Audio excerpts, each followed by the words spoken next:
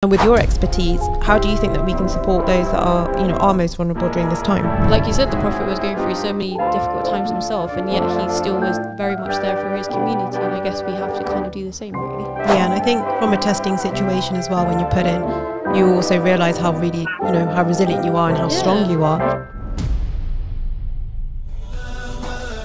You're listening to Sunnah Stream, a podcast exploring the prophetic way. Assalamu alaikum, you are joining Sunnah Stream. My name is Sahirah, and I'm joined today by two really special people, Tijen from Muslim Hands and also Safiyah from Inspirited Minds. And this is actually our first podcast actually talking about mental health. And we really wanted to explore this because this week we actually were talking about Mental Health Day. The theme is making mental health and well-being a global priority. And as the economic crisis takes over and very much in our lives, and we're all worrying about something, Muslim Hands has been running open kitchens for the past 2 years, and we've been able to meet beneficiaries that have shared their stories about their struggle financially and just how the new wave of the economic crisis is really impacting them. And so we wanted to speak about just how we can overcome any anxiety that we're feeling this time, if there's any tips or things that we can explore, and just about our Islamic faith, how we can turn to our faith to really propel us during these really difficult times. So, Safiyah, if you want to start. Yeah, of course. So my name is Safiyah Khan. I'm a CBT therapist in my kind of main job. And then I also work with Inspirited Minds to kind of help people from different communities to work on their mental health. So we're an organisation that's been around for about, we were running since 2014. The kind of whole purpose of why it came about is because we felt like there was a big gap between Muslims, one, even talking about mental health, but also seeking support. And so we kind of created Inspirited Minds as kind of like a one-stop shop for kind of also education about mental health, for the workshops, also like plugging material and putting stuff out there to kind of make it more easy and open to talk about. And then we also have our counselling team, which we run and offer therapy for with an Islamic perspective. So that's us. That's brilliant. I think it's really important to have platforms like Inspirited Minds so that people can reach out to you guys and speak about, their mental health. As I was researching about today's topic, which is the cost of living crisis and the implications for our mental health around that, a really shocking stat came up, which was that 66% of therapists say the cost of living concerns are causing a decline in people's mental health. And as you are a therapist and you speak to different people of all walks of life, have you really kind of faced that? Have you touched on how the economic crisis is impacting people and their mental health? Yeah, I think it definitely has come up in a topic. I think a lot more people are scared and concerned because of the uncertainty of, what is the winter going to look like? How is things going to be over the next, 6 months plus? And I think where we've kind of come out of this COVID and everything is started to kind of lift up again, it's kind of a bit of a dark curtain that's covered everyone. I think there's definitely a lot of anxiety for sure. Yeah, I think there's been, one thing after another over the past few years, as you mentioned with COVID, and now with the economic crisis as well. It's just, it's really difficult. Another thing that I kind of looked at was that, part of looking after our mental health is doing activities that make us feel good. Recently I have taken up running, just trying my best. And I think it's really helped me with my mental health. And one of the things that has come up is that with the cost of living crisis, a lot of people have started to cut back on activities that benefit their mental health, such as going to the gym or doing like an activity that they have to pay for. Yep. So I just wanted to kind of ask you, why is it important to do really positive things that uplift us? But also, if people can't afford to do the things that they love, is there anything that you could recommend or any kind of tips? Yeah, a really good question, actually, and great to hear that you're into running. Yeah, something I used to do and definitely need to get back into, but the winter months definitely don't help with the lovely weather we get here. So, yeah, give and take there. I do think... yes, okay, it is definitely going to be challenging from a activity perspective. I think a lot of the things that we normally enjoy doing do incorporate money, whether it's going out for food or cinema or seeing friends or family or, like you said, doing activity. And it's actually really important. One of the treatments that we offer for depression is actually behavior activation, which is all about getting back into activity that you actually enjoy. And one of the key things is about doing things that you kind of, one, give you a sense of achievement, like running when you've had a decent run, or actually also that kind of sense of pleasure, the energy boost that you get from doing exercise. I think we're very lucky that we have the lovely internet where you can find loads and loads of videos of exercise videos that you can do online. You can go outdoors and, into the running's free. For example, although the uniform and the clothes might not be free, but getting out and just running is completely free. And I think also just kind of looking at alternatives of, are there vouchers? Is it a case of just, giving a friend a call, or getting them to come over and have a cup of tea rather than going out somewhere or something along those lines, and seeing about tweaking what we do to kind of save those pennies where we can, really. I think that's a really good idea, actually, just thinking of ways that we can kind of do the same thing but in a different way. And I think, especially with the pandemic, that really taught us just keeping things simple, and just kind of going to your local park rather than going to the gym, or as you mentioned, going down a friend's house for tea. That's like a really good kind of idea as to how we can keep up with positive things with our mental health as well, but you don't have to break the bank. Yeah, exactly. So as I mentioned with the open kitchen, with Muslim Hands. Sahirah, I just wanted to ask about that as well. Go ahead. Just what you were saying about it kind of giving you the pleasure, that aspect of it as well.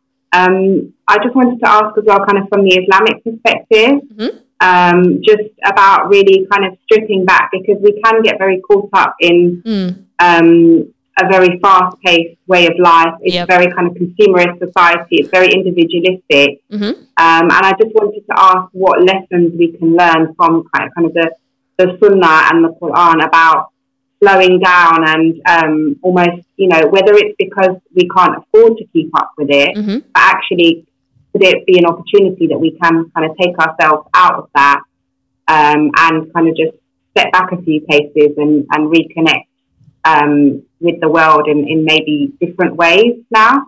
So could there be like a positive aspect of it for mental health?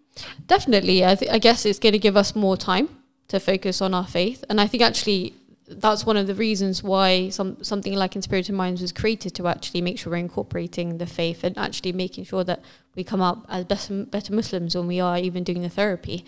And I do think one of the kind of key things about this is actually, taking the time, like you said, to learn more about our faith. There's so many videos, and making sure that we're using kind of reliable sources to kind of learn about our faith is really important. And actually taking the time to, you might have a bit more time to take your time when it comes to praying. So one of the things that we really recommend is something known as mindfulness praying, which is actually when you just take your time when you're doing your salah, and actually noticing like what your prayer mat feels like, what the words you're saying, what they actually mean, all of those kind of different things, and actually not just running through the pace of that high pace kind of style of living that we have, and actually just taking the time to enjoy the prayer and be with it. So many times even I'm praying and I'm thinking about what I need to do afterwards, or my mind's getting distracted in so many different things, and just just taking your time to notice what you can hear, what you can feel, even what you can smell from the prayer mat and stuff. It just really helps kind of home you in, and also calm down your anxiety, really giving you that kind of feeling of comfort that actually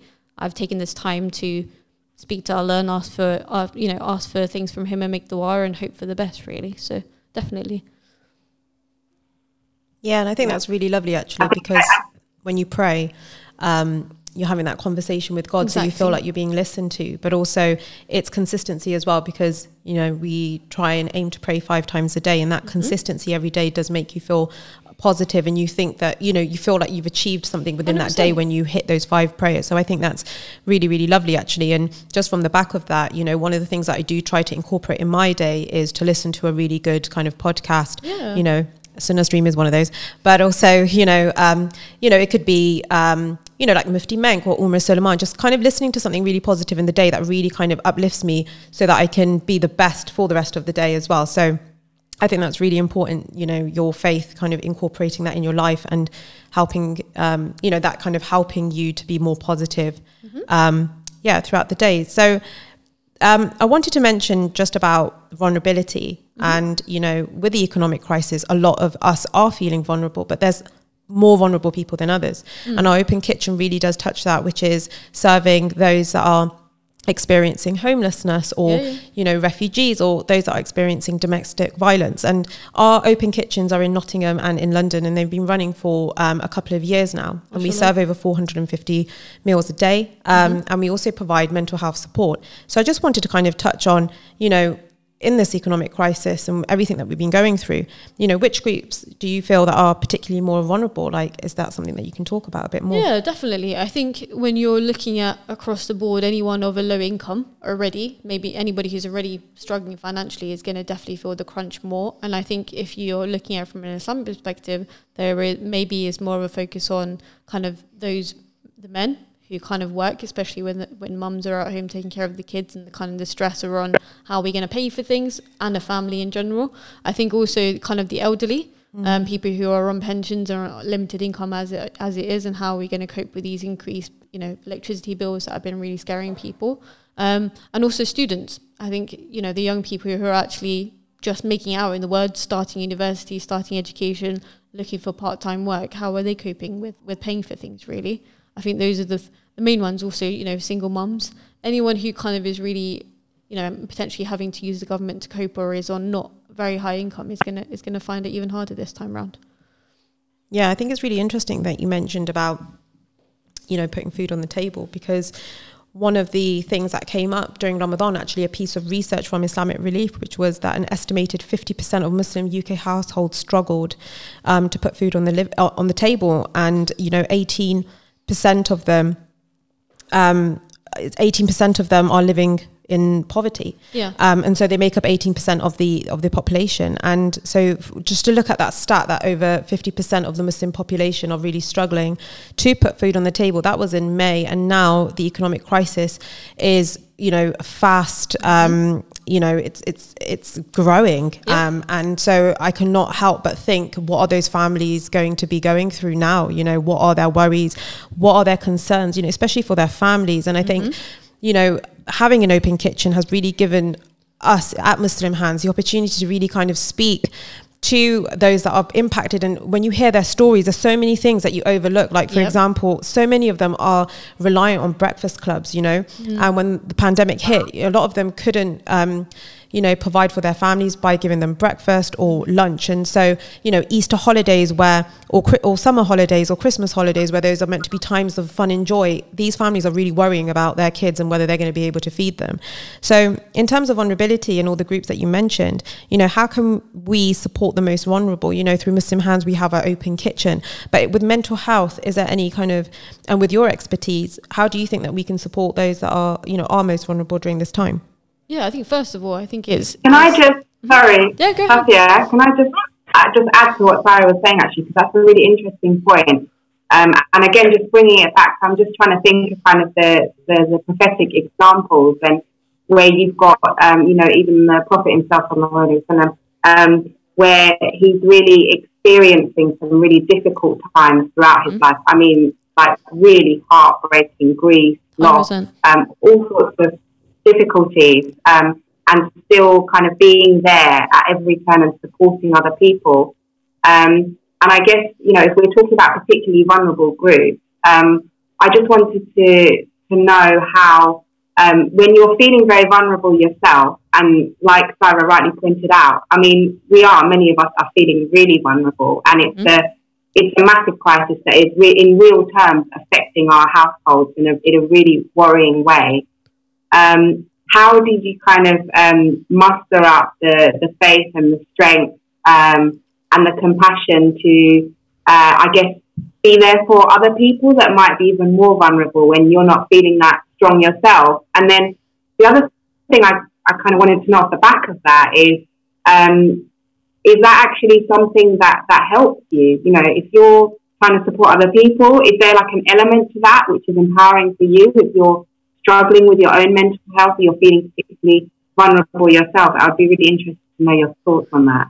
Yeah, I think those are really two key questions, and good questions there. I think, first of all, it is hard, especially if you're feeling vulnerable, if you're feeling down, if you don't feel like getting out of bed to then get up and then go and, you know, help out in an open kitchen like yourselves, or, you know, just do what you can for your community, even if it's just a case of having a chat with your friend, or, you know, giving them an open space to talk. I think the important thing to remember is actually there is always going to be somebody worse off.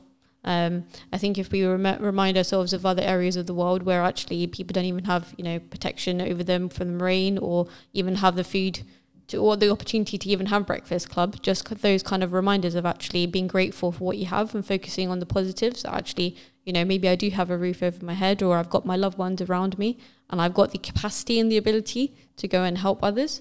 I think is key. And I think also the point I was going to make is actually it gives you a sense of purpose to go and give back to your community, the satisfying, the good feeling that you get. Not that it should be not trying to make out to be a selfish thing, but it does feel good when you go out and help somebody. And actually, it puts things in perspectives. You hear stories of other people in their lives, and actually, it kind of makes you think, actually, maybe I don't have things that bad, or actually, do you know what?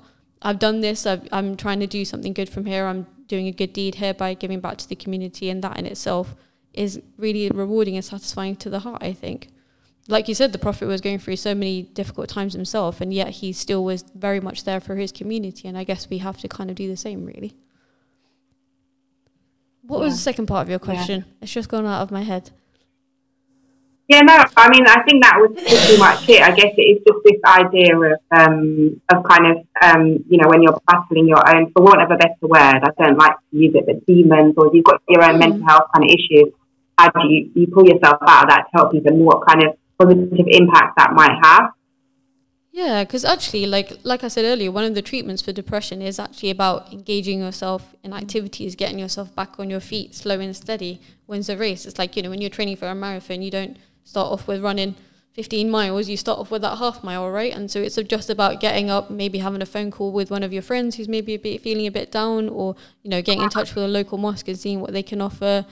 Even as simple as, like, you know, going online and Googling and seeing what volunteer options they are. It just gives you, you know, on Friday, I'm going to go to the kitchen, I'm going to help out there, and I'm going to have a nice chat with somebody, and it's going to get me out of bed for the day as well. So from that perspective, and from an anxiety perspective, just gives you a distraction at the end of the day to kind of just stop thinking about your own worries, and gives you a break from having to kind of carry those burdens, really, that we can feel very heavy on our shoulders. And I just wanted to add, actually, I guess it's quite similar. Sorry, go on, Sarah. No, you go to Jen, you go first. No, I was just going to say, I guess it's quite similar to the sense of purpose and routine that you guys were talking about earlier, you know, with prayer, I guess, as well. It's a very similar thing about immersing yourself in that, and kind of almost taking yourself and your, I guess, the burdens of this dunya kind of out of it, and just immersing yourself in something that is rewarding, and you know, inshallah, it kind of goes beyond this world as well. 100%. Yeah. I think sometimes it's a reminder of actually, this is temporary. All of this is temporary. These worries, these concerns you have, you know, when you do pass, it's not going to be even a problem. So I guess it's focusing on the idea that this is a test. Allah puts the people most close to him in through a test to kind of get you closer to him. If anything, like, I've gone through my own personal struggle, and for someone who's lived, I would say, a fairly comfortable life, to then go through a struggle, it almost hit me a little bit. And I was kind of a bit like, whoa, what's this? What's this feeling? Why am I finding things so difficult to kind of cope? But actually, the reality is it's about getting closer to Allah and actually building that connection with him, really, as well. Yeah, and I think from a testing situation as well, when you're put in, you also realize how really, you know, how resilient you are and how strong you are. But also, you know, that Allah is greater than any problem that you're going to have. And I know that's easy said than done, but, you know, inshallah, there's always a rainbow after every dark cloud, and you'll see that, you know, you just have to persevere. And I think, you know, just from what you guys were saying, that, you know, Islam teaches us to do acts that are consistent but small. And I think there's so much wisdom behind that. Like, I think in this day and age, we really think that, you know, we need to kind of have everything together. You know, we need to, you know, be at a certain level. Yeah, exactly. And I think, you know, especially with this economic crisis as well, you know, a lot of people are really kind of maybe wanting to buy a home and couldn't because, oh, I can't get a mortgage, or, you know, where am I going to be staying? Or, you know, I just feel like personally, like, this is the most uncertain time, even, you know, in my whole history, you know. 100%. And I think for a lot of people, they're saying that. But I think, you know, is just to kind of putting things in perspective, you know, and, you know, people that have successful businesses, you know, they're now downsizing, you know, they're thinking, well, can we even afford this mortgage? Or people struggling to find work, you know, so there's a real struggle. And, you know, again, looking back at the projects that we do, you know, those that are already living below the poverty line are struggling even more. So, yeah, I just think, you know, just try and have just find something positive in your day to kind of continue, right? Try and focus on the positives. Not that it makes you bad to have the negative thoughts, but actually just kind of put it into perspective. On the way here, I was listening to the radio, and I was actually on TikTok the other day, and I was scrolling through, and I saw this live stream of these Syrian kids trying to like basically ask for money, right? Yeah. And I didn't really kind of make much sense of it. Yeah, I didn't really make much sense of it. I was like, okay, there's loads of views this live, and I was like, oh, and I couldn't understand what the people were speaking because obviously it's a different language. And then today, listening on the radio, that actually people are using TikTok to kind of beg for money, and actually they're not even getting most of it anyway. So there's this idea that even people in other parts of the world are having to use unique ways of trying to get income, really. And it's quite you would never think, oh yeah, why don't you know, we're so used to seeing people on the street, but we never think of actually people donating via live stream. That in itself is such a new and bizarre way to kind of get some money, really. Yeah.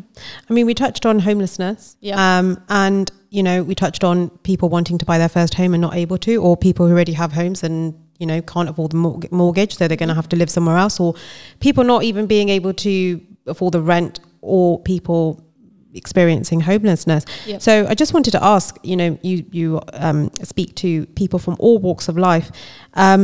What unique mental health challenges for people that are experiencing homeless or face homelessness do you think they're going through?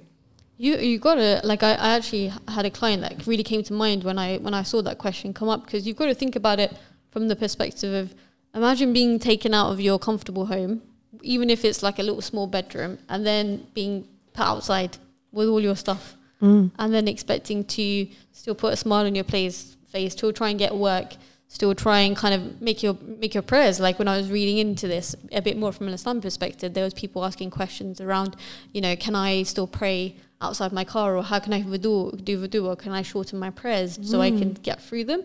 So it's whenever I always think about a homeless person, I always think about how am I going to help somebody kind of get better from their mental health if they don't even have like a house over their head, they don't have a roof, they don't have heating. Like I had a gentleman I was treating who was living at the first time I ever treated him, he was living out of a car. And I was trying to help him out from a mental health side of things, offering him therapy for depression. Just wasn't really working. And I don't know if you guys know from Maslow hierarchies of need, if you guys know about the lovely triangle that you would have probably learned at business in school when you learn. So you learn about this triangle of needs, where Maslow says the minimum one is like the bare necessities is a house over your head. And so actually, until you have that, nothing else is going to be really helpful. So unfortunately, this guy wasn't working the initial time, and I actually had to refer him on because of his risk and his suicidal thoughts. And then he actually came back to me a couple months later, after he had been a bit more contained, and I'd been really pushing with the housing association. You can imagine this is pre-COVID. There's no housing, like council housing place that you can physically go to. You just got to ring a phone until hope and someone picks up. So I had this client, and I was really trying to almost become a support worker, not a therapist, trying to get this person a house, really. And I kept pestering the housing association, but I couldn't help him anymore. So I had to refer him on. And then he actually came back, and I restarted the therapy with him. Luckily, it just happened to be reassigned to me. And at this point, he had gotten put into an apartment, which really helped. So alhamdulillah, he was still working at the time. He was just working from his car because his marriage broke down. There was a lot more to it. And I kind of worked. I did depression work with him again, looking at getting him back on his feet, activity-wise, and focusing on the things that were important to him. So his children were really important to him, and actually focusing on activities around his kids. And we found the second time round, it worked really well. He was so much better by the end of it, and actually he was thinking about going into mental health himself and kind of helping other people because of his learned experiences.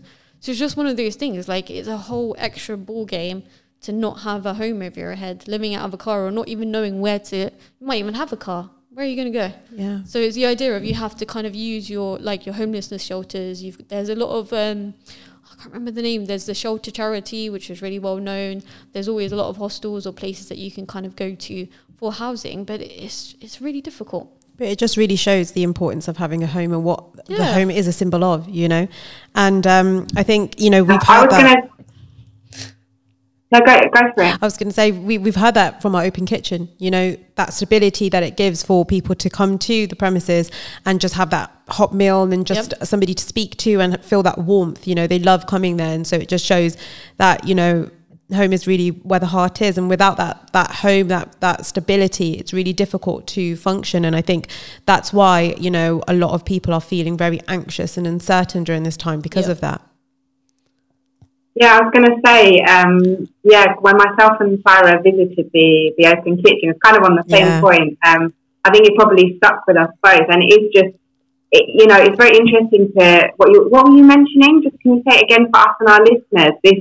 The chart that you were talking about. Maslow hierarchy of needs. I can't remember all of the areas off the top of my head, but it basically is a pyramid where you've got like your basic needs, which is stuff like house, food, you know, running water, those kinds of things, and then it moves on to kind of employment, I think, and then it gets to, when you get to the top, it's kind of more like interest, like art and kind of religiousness, I guess, would be at the top. So it kind of points at, and unless you've got the bottom bits, the top bits just don't. They're, although yes, you definitely still have your faith, regardless whether you're homeless or not. That security that you get from having a roof over your head, nothing else really fits the bucket. Yeah. I guess it's just... Yeah, it's like the foundation, isn't it? That's the foundation of your life. Without that, everything else is going to like crumble. So you definitely need that. And you see it played out in like so many of these stories to do with homelessness, because you can see how it's almost like a vicious cycle. And, you know, you were talking about trying to get through to housing and things like that. And I know it's like, it's almost like such a cliche. It's like a joke now, like, you know, getting trapped in that system and getting nowhere. And then you've got that vicious cycle. It's like, well, if I don't have a home, how am I supposed to get a job? Because I can't even, you know, like take a shower, have a shave, or, you know, whatever you might need to do. You know, it's kind of like the basis of getting your life back on track. And so many people that we've spoken to that have dealt with homelessness at the open kitchen, it is that kind of that same narrative that plays out each time. And it really kind of does inhibit them in so many ways 100%. From in every area of their life. And I guess that's kind of played out in the mental health way. Again, just bringing it back to that kind of, you know, example, you know, when you're talking about in the time of the Prophet, and you've got the where you're kind of talking about the hijrah, the immigration, and you've got where, you know, the Prophet himself and his whole kind of family, his followers are displaced. And then it only took the kindness of, you know, of the Ansar to welcome them and to kind of give them that home. And I guess it's this idea as well, it's not just about, because I know you mentioned hostels where you've got this temporary accommodation. It's, you know, it's a roof over your head, but actually a home where you're kind of welcomed and you don't feel like a burden. It's like you're there as one of their own. I guess it's a totally different effect on your mental well-being, your health, and how you kind of interact with that as it is if you go somewhere and you're just kind of feeling a bit like a burden, or you're feeling a bit uncomfortable in that setting. 100%. And I think also consistency as well, isn't it? Like every day we have that routine, but then when you're living in accommodation that's temporary, you're worried about every day because the next day could change and the next day could mean I might be out of here. So again, it's that as well, that kind of lack of consistency and routine in your life, because, you know, you don't know where you're going to be staying. So that's that kind of adds to it. It seems like so much. Sorry, it seems like so much of what we're saying goes back to what you were talking about with uncertainty, right? Yeah. A lot of this is about just not having that kind of, you know, foundation of consistency or kind of certainty. 100%, and that's why it's so important to help if you see someone who appears to be homeless, give them some food, you know, a small act of, it could even be just like an apple or something, just to kind of help them out, because at the end of the day, what else? We need to be there to support them as much as we can, really. I know sometimes there's this idea of, are they doing it? Are they actually, there's always that question of, you know, are they just doing this to get money? But actually, there's no harm in offering them some food. What is that going to do? You're just feeding someone at the end of the day. And I also think, you know, life always fluctuates and changes, you know. Yeah. One day you're helping somebody and one day you will need the help. And so when you're in that position that you can help somebody, even as you mentioned, just an apple or just saying hello to somebody or asking them how they are, one day you're going to need that as well, you know. And I think, you know, especially I've had, you know, the kind of privilege to travel and see the amazing work that Muslim Hands does across the world, you know, in Yemen and Somalia. And when you travel there, you just think, wow, this is, you know, extremely shocking what you see. And you just think, oh, you know, it's just in another country. But I think since the pandemic, you know, difficult times can occur even in your back doorstep. Yeah.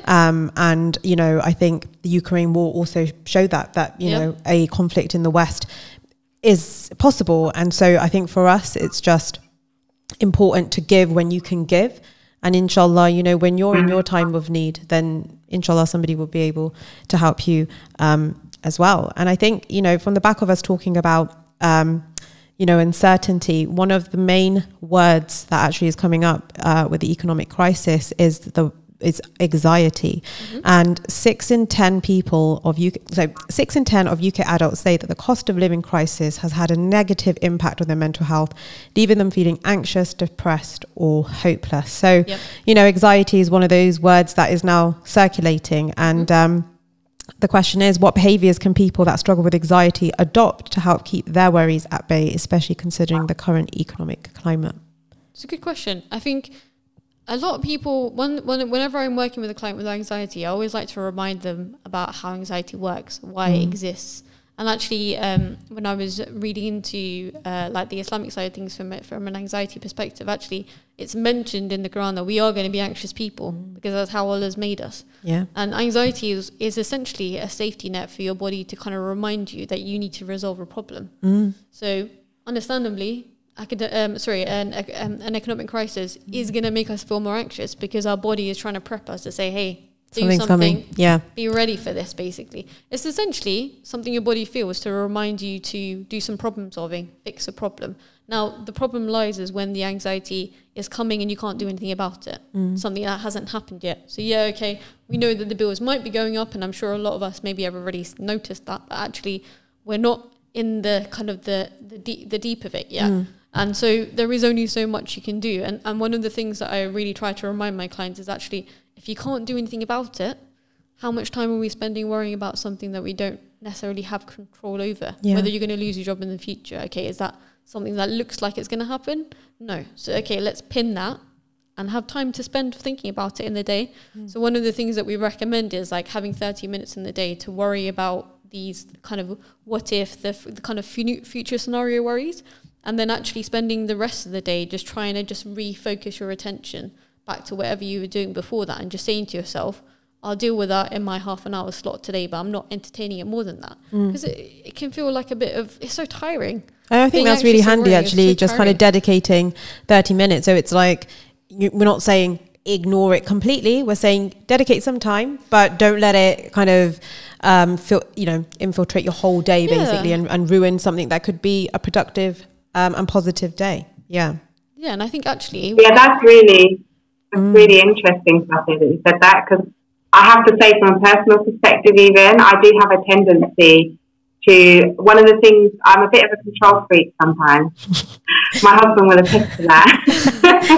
And one of the things that I get really stressed out about is the things that I can't actually do anything about. That's what stresses me out the most. It's kind of like this self-fulfilling kind of prophecy, because I'm just going around in circles. And I have to kind of remind myself, like, okay, there is a plan, you know, like Qadr Allah, and I've got to kind of like try and kind of wean myself off constantly. And it's funny because I mentioned it to a friend, and I guess this ties in with what you were saying about calling friends and kind of talking to them and stuff. And she gave me it's a bit like what you're saying, but she's a bit more blunt. And the perspective she gave me was, she just said, look, I just think that's for like tomorrow's Tijen or tomorrow's Sahirah or tomorrow's Safiyah to worry about. Yeah. There's nothing that today's one can do about it. So why am I wasting my time? I'm leaving it to them. Let them worry about it. 100%. You know, like almost kind of like taking yourself out of it. Yeah. And I actually found that when she said that to me, it was funny because, you know, it's kind of common sense, but sometimes you just need like a friend to kind of put it a certain way. And oh, okay, actually, you're right. I'm just being a bit of an idiot by just worrying about this so much. And one of the things I like to use my clients is the idea of kind of tying the camel, right? Just do what you can, even with the practical problems, right? Because sometimes you can't resolve. If you've got a bill you need to pay and you haven't got the money right now, but you're working on it, but you're still worrying about it. You're working on it, but you worrying about it isn't helpful because you can't do anything about it. You're doing what you can. So actually just kind of sitting with the uncomfortableness, which is hard to do, but also just putting your trust in Allah and just saying, I've done what I can, I'm tying my camel and I'm moving on, and just kind of leaving it up to Allah, and hopefully inshallah it works out for the best, right? And I think what's really interesting, what you guys have said is, you know, Tijen, where you mentioned that you spoke to a friend, again, communication. It's really important to talk to someone, and as you mentioned, you know, tie your camel, you know, having that conversation with Allah that, you know, look, Allah, I've done my best, that's all I can do, and inshallah, you know, whatever happens next, I, you know, believe that it's good for me. So I think communication is so important, especially during this time, you know, kind of speaking to your friends and your family, you know, 100%. If you're seeking therapy, to speak to your therapist, just because if you kind of keep your thoughts and your worries to yourself, you know, most likely you're thinking that a bigger problem than actually what they really are. And it's just important to, you know, if you have a problem, to speak about it and kind of break it down, because sometimes just with the support of a friend or a loved one can really kind of help alleviate your stresses and the situation that you're probably in. So for example, if you think that you can't, you know, pay a bill, because, you know, I read, you know, online that, you know, a lot of people are not opening their bills, are just really concerned, but just kind of taking that first step of opening it and just kind of looking at it, then speaking to potentially, you know, your service provider, just 100%. Finding out, you know, what is my next steps if I'm not able to afford to pay the payments or whatever. Just talking about it and just not ignoring it is such an important thing. So I think communication is really, really important. And I think sometimes we feel that, oh, if I communicate with somebody, they're just going to think I don't have it together or whatever. But I think it's important to just understand that, you know, everybody has issues. We all are going through something, but, you know, talk about it. You know, talking is just the best thing. It's the best therapy. So yeah, I think, you know, from the back of everything, talking. I was just going to say, Sarah, with you mentioning that as well, just obviously because this is a bit of a sisters takeover of the Sunnah stream, which I'm very excited about. We should call it a sisters Sunnah stream, I think. Yeah. Rechange the name. Yourself, you hear that? But yeah, I think that you've got two things here. I'm thinking of what you're saying about communication. So you've got, I guess you kind of got unique problems for both, because I know a lot of people talk about the fact that men often don't have the same kind of openness, open communication. They don't have the same support networks. But, you know, alhamdulillah, sisters, we do really kind of, you know, rally around each other, and we're always encouraged to be open. But then at the same time, I feel that, you know, for the ladies as well, we also have this expectation to kind of always hold it together. You kind of are brought, you know, even from a young age as a woman, I feel, and especially like within a lot of kind of the communities, you know, like Muslim communities, you know, it's a cultural thing, really. It's that cultural baggage of kind of your strength is kind of measured by the burdens you can carry and being resilient and kind of holding up the family. And even if, you know, and I don't want to, you know, I'm not making any accusations or anything, but even if the men in the family are losing the plot of it, or maybe going a bit wayward, the boys are kind of misbehaving, you as the woman should always be there to kind of draw everything back and make sure everyone is kind of okay and coming back round the table, and you're really like the backbone of the family, and, you know, always on your best behaviour and always being that, you know, strength in that different kind of way. So yeah, it's just, it's kind of, I just wanted to know, I guess, get your thoughts as well on when you put the living crisis into that, and the kind of extra burdens that it will have, like you mentioned, on mothers that are trying to kind of take care of the household, or, you know, these women that are kind of, trying to soldier on and support the household. It might be, God forbid, husbands that have lost jobs, or brothers or fathers, or, people that are struggling as well, that they're trying to be there for. I just wondered if you had any specific kind of insights or advice you could give for the sisters that are just trying to soldier on through and bear that burden and kind of look after everybody else.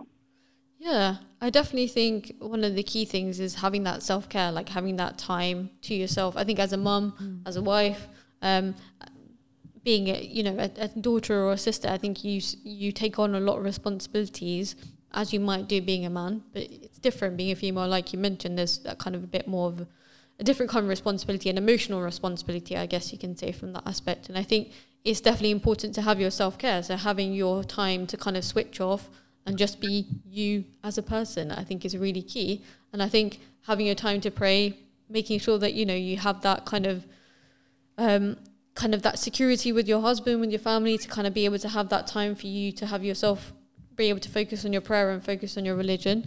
And I think also just realizing that you're not going to be able to fix everything and that it's okay. Because I think a lot of the times we're here as the problem solvers, aren't we? But actually sometimes there isn't always an answer, and actually that being okay. It's really interesting because in my time of therapy, I've seen way more women than I have men. And I think there's more of a willingness or kind of an acceptance of needing support as a woman. So also just reaching out for therapy if you are finding things too much as well, and just having a chat, or having a chat with a friend to be able to just kind of express how you're feeling, just getting it off your chest can be really helpful.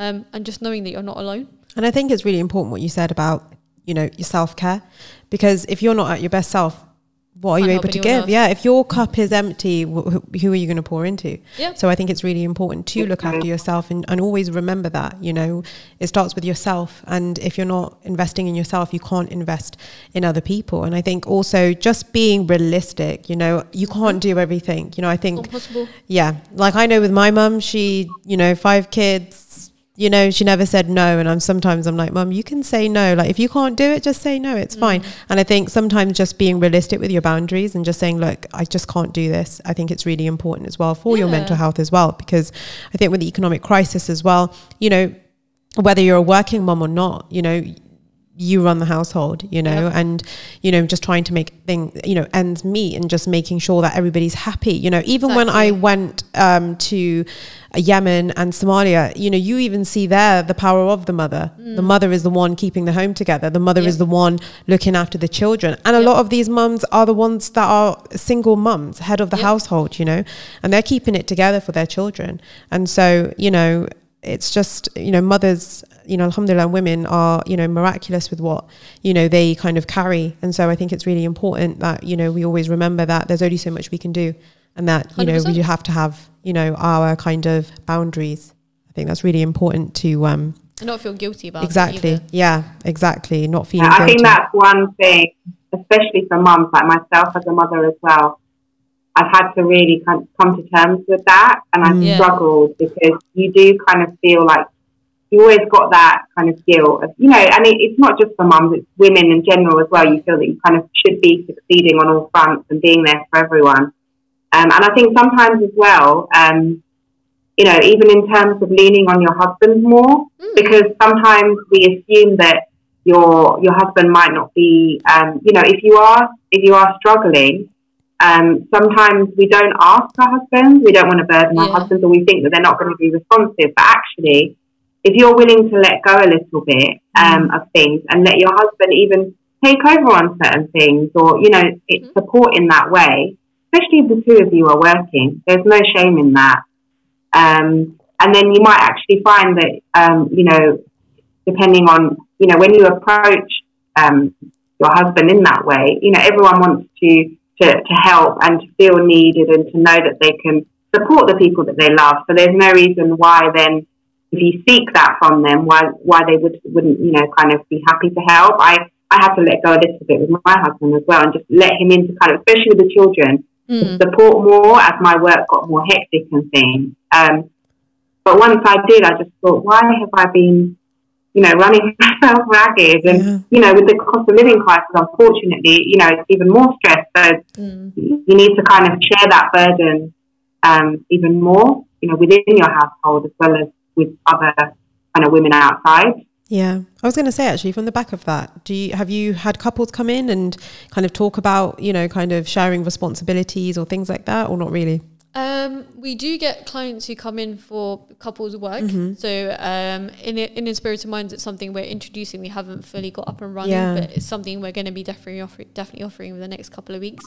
And it does come down to communication. I think sometimes there is that kind of just lack of just letting somebody know how you're feeling. Especially, I think you can look at it from the woman's perspective. Imagine it from the guy's perspective. How am I going to tell my wife I'm feeling depressed? Yeah. Like, how's that even going to come up? I'm supposed to be the guy. I'm supposed to be taking care of her. Like, it's such a difficult topic to even talk about. And then what is my wife going to say in response to that? How is she going to take that on board? So definitely communication is key. And I think also working on things together. Like, right? So you're looking at increasing your activities, for example. Do something together. And I think especially being, you know, if you have children, it's so hard. You can so easily lose that husband and wife relationship and just become mum and dad. And it's so important to just have that identity as a couple, right? And just to say, you know, just to remember that, you know, you're still husband and wife and you still want to kind of spend that time. You know, like maybe, you know, I'm going to stay up. Okay, we're really tired. Let's just stay up and watch a program for a bit, or watch a video about Islam together and marriage and stuff like that. You know what I mean? Like, just, it's an extra 20 minutes. Yeah, you might be lacking your sleep. And obviously, I don't have kids, so it's probably quite easy for me to say to him, be like, don't worry about your sleep. Just spend a little bit of time together. But actually, it's so important for your marriage to also have that, I think. And that's one thing I see a lot, so much. Even if I'm only seeing the wife or the husband, so many times I've seen, like, it's just a case of not spending enough time together and not really expressing to each other how they're really feeling either. Yeah, I just think, you know, that communication, I think that's coming back up again. Communication is so important. So we were talking about mental health, and we're talking about, you know, our Islamic faith. So what does the Quran and Sunnah teach us about our mental health, both our own and the health of others? Yeah, so I think if you think about why Inspirited Minds was created, there was such a stigma, and there is such a stigma to even recognize as mental health as being something that you need to work on and maintain. And then when you look into the Quran and the hadiths and stuff out there, and actually the Prophet's own experiences of sadness and depression or anxiety, you can't really say it doesn't exist. Really and truly, when it comes down to the personal experiences of people all the way back then in time, you know, even to this day, they're still experiencing the same thing.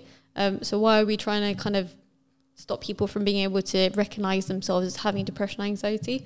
In the Quran, it talks a lot about being grateful for what you have, and it kind of comes down to that kind of focusing more on the positives. And actually, when you look at the Western therapy, one of the things that we work on is actually changing our thoughts, changing the type of thoughts we're having, and switching them to a more positive, more realistic perspective, and that very much links to what's found in the Quran.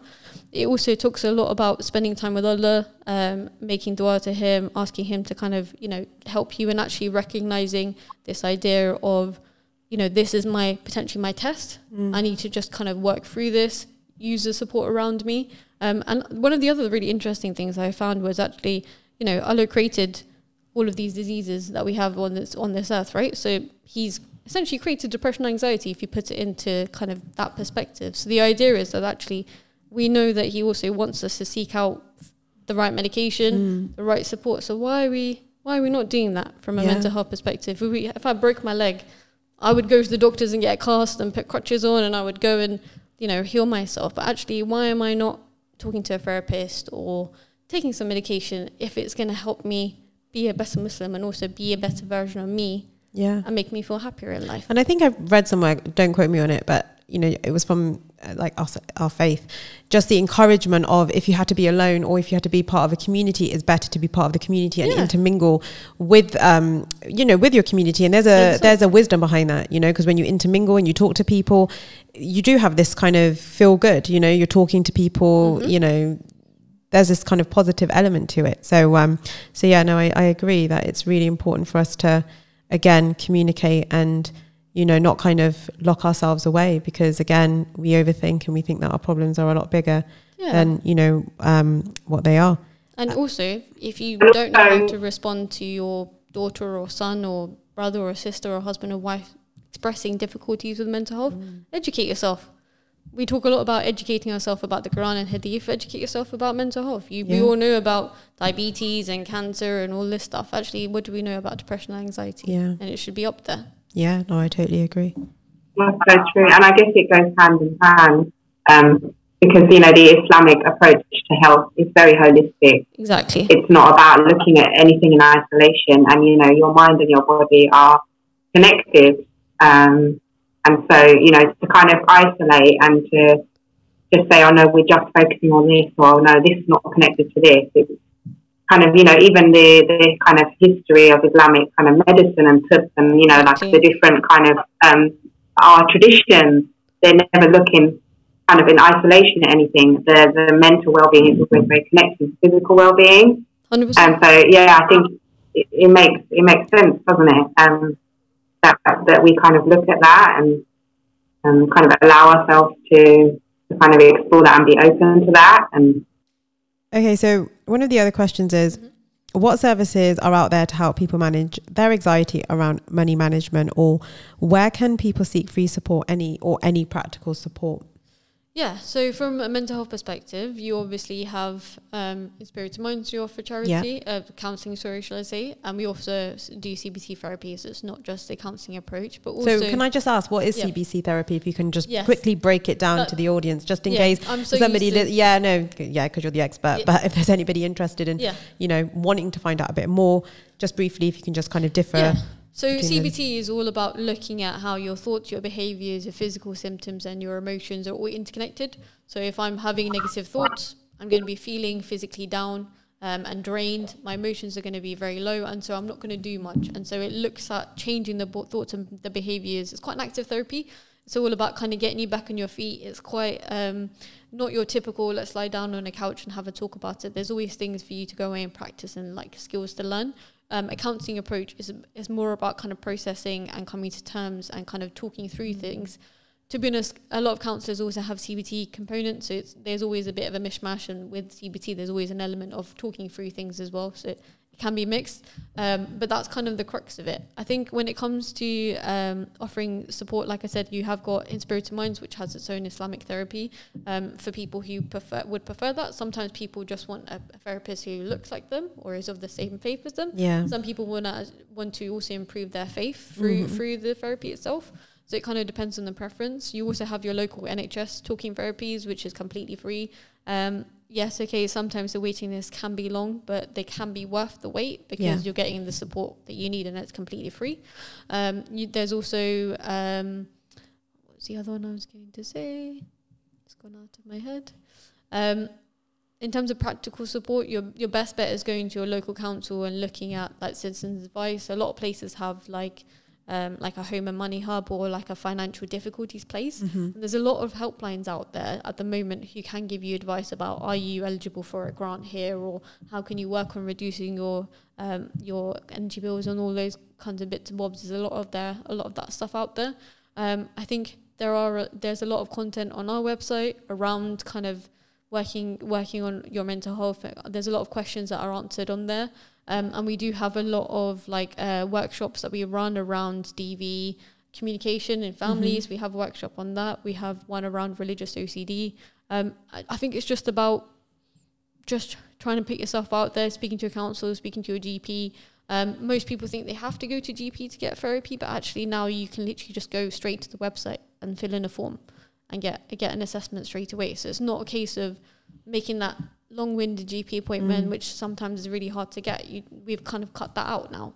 I think those are the kind of key things. And also it sounds like you guys have a really good setup at Muslim Hands with the Open Kitchen. So we do hold fortnightly mental health support sessions for our beneficiaries, which has been received really well. And I think it's great that you mentioned about you know, if people can't afford to pay for counselling because it is quite pricey, you know, that there are areas where people can go. So you've mentioned the Inspirited Minds website. You've said the NHS website. You can go to your local doctor potentially and just kind of speak to them about wanting to seek therapy and what's the best way to kind of go about it. And also you mentioned the council website as well. So you can kind of look on there just to see, you know, what options there are. I wanted to ask a question actually that came into my mind. You don't have to answer it if you don't want to, but, you know, we're obviously talking about the economic crisis and, you know, people kind of struggling and worrying about certain things and doing cutbacks. Have you already started thinking about cutbacks in your own personal lives, or has that not have you not really felt it just yet? Because I know you live, Safiyah, in one of the most expensive places in the world, London. So, you know, and I know Tijen used to live in London, but she now lives in sunny Cyprus. So, yeah, like, have you guys started thinking about kind really of the cost of expensive here right now as well? Is it? Wow, okay. Really? It's global. Oh, God. Can't get away from. I mean, it's not as bad as London, but you know, it's still pretty tough. People are struggling. So wherever you go, I think. Yeah. So I'm one of the lucky ladies who still lives at home with their parents. So it definitely has come to my mind though, because I actually contribute. I pay for the food bill. Oh God, food bill! It's just extortionate. Yeah. I was just saying to one of my colleagues today. Actually, you pick up 3 items and you're £8, and you're thinking £8 for just 3 little things. It's crazy. Yeah, I definitely feel it in the shopping when I'm doing my shops. Like I can't really just pop in. Yeah, that's that. I felt, and petrol. Yeah. Oh my goodness. I have my car's 20 years old. That's my first ever car and I still have it.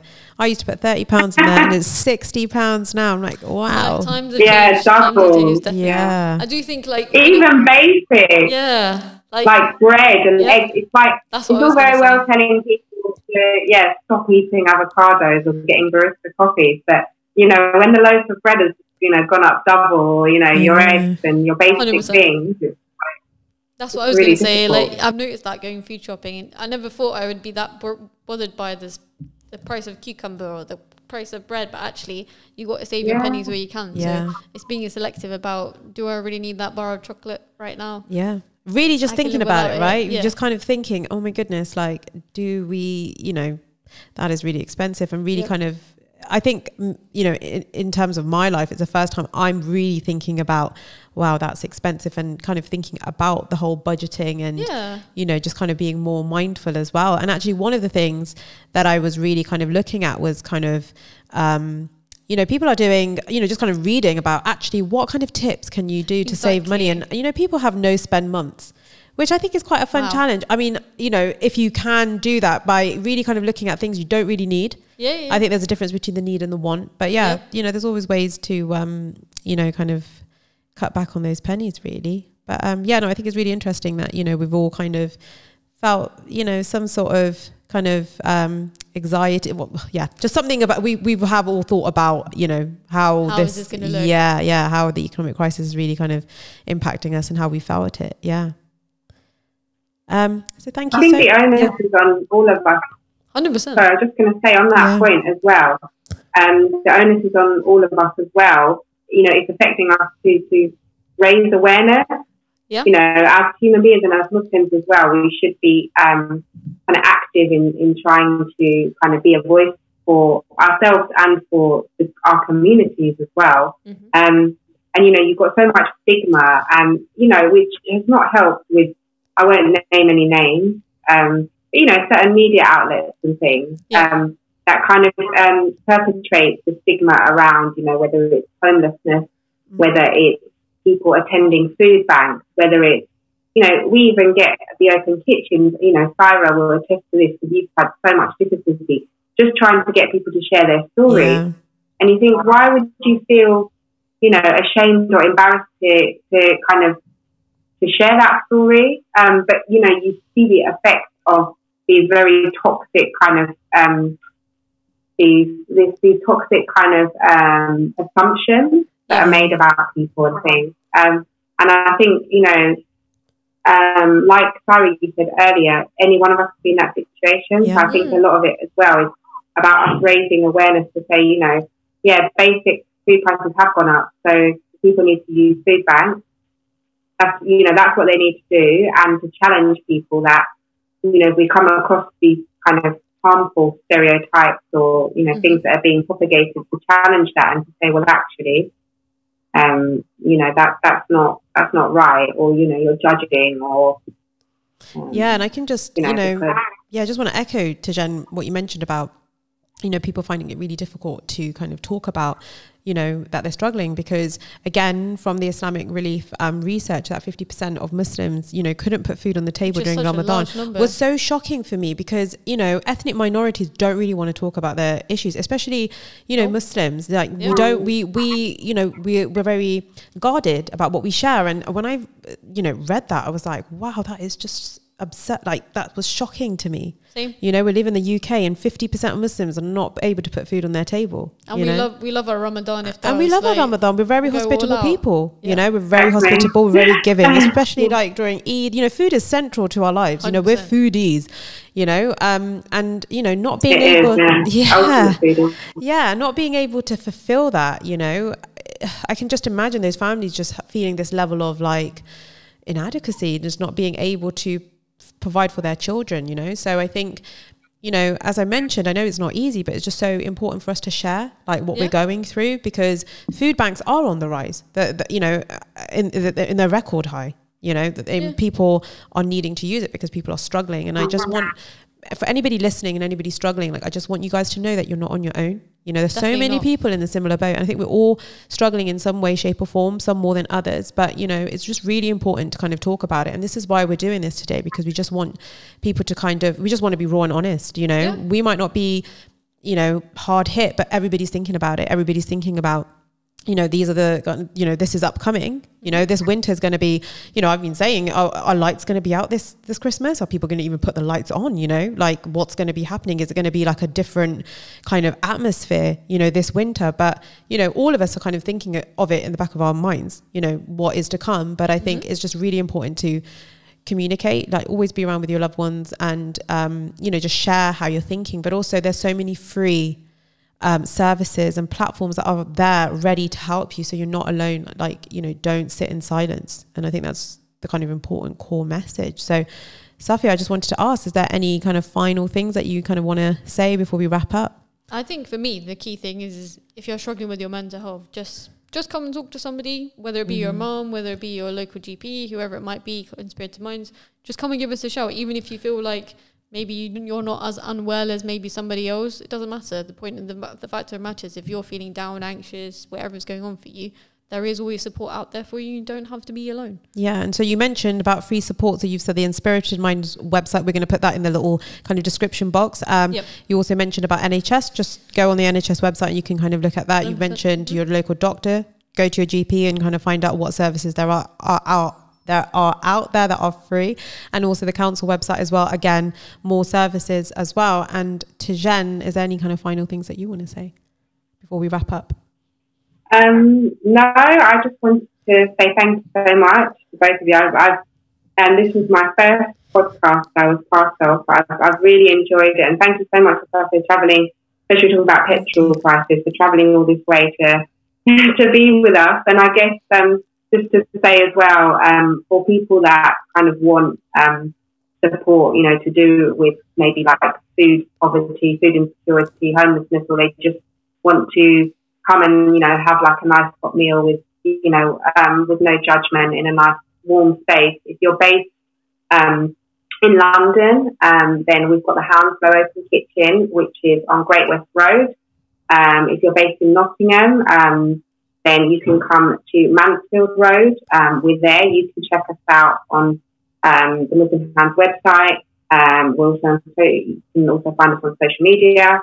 And just to say, you know, that everybody is welcome. And just for anyone who is thinking about, you know, how they might want to support their local community, you know, we do take some in-kind donations. We do encourage volunteers, and we also have kind of regular giving that you can set up, even just giving a small amount to support people coming to the Open Kitchen. Yeah, no, that's yeah. If you want any more kind of information on the Open Kitchen, go on our website, muslimhands.org.uk, or you can give us a call on 0115 911 7222 just to get a bit more information. But thank you guys. Thanks. You're listening to Sunnah Stream, a podcast exploring the prophetic way.